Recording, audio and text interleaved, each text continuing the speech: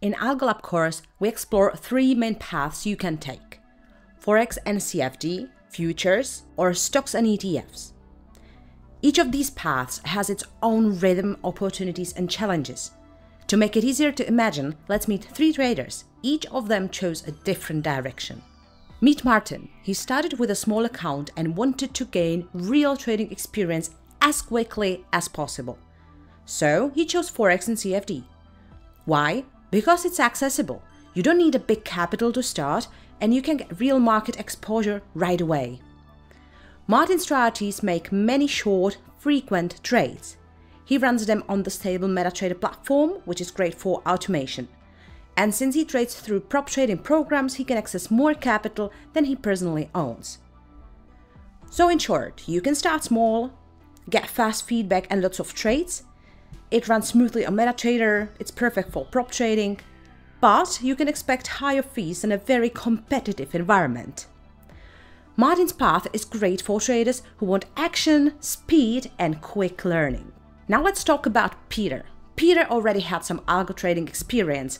He wanted to expand his systems and trade on multiple markets at once. He chose futures, the preferred choice among professional algo traders.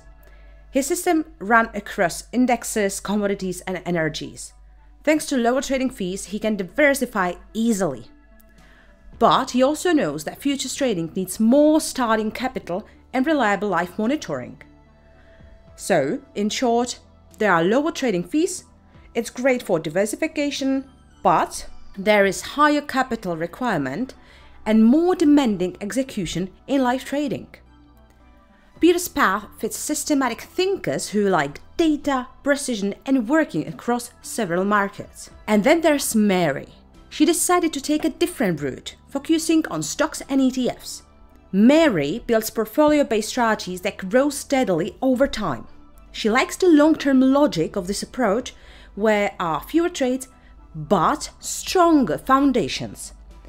Her systems can manage her own money, or she can use seed capital allocation programs to trade with company capital. So in short, robust and stable strategies, clear long-term approach, option to trade with company-provided capital, but it requires patience during market drawdowns.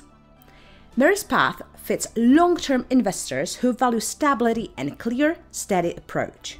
If you're still unsure, think about your goals, your time, and your personality. If you like action and you're starting with a smaller account, Forex and CFD might be your way to go. It's fast, it's accessible, and great for prop trading. Just remember, higher fees and strong competition come with the territory. If you're more of an analytical mind who loves structure and data, futures could be the right fit. You will get low fees, strong diversification, and professional level environment. But it does require more capital and a bit more technical confidence. And if you are patient, long-term type who prefers steady growth, then stocks and ETFs might be your best match. It's simple, robust, and great for building something that lasts. You just have to be patient during the slow periods or market downturns. None of these paths is better or worse. Each has its strengths, its risks, and its unique rhythm. The only thing that truly matters is that once you choose your style, you have to stick with it. Pick your color, choose your market, and follow your path. And focus on mastering it, because in trading, consistency beats curiosity.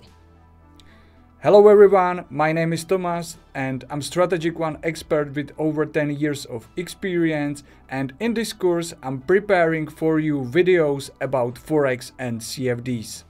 Hi, my name is Libor and I have been trading for 5 years. In this course I'm preparing materials on trading stocks using the stock picking method. Hello, I'm Cornel Mazur. I'm the godfather of algocloud. I'm looking forward to seeing you in the course.